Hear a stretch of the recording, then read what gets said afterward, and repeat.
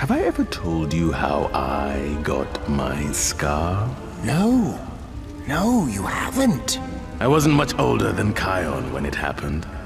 Back when I was leader of my Lion Guard.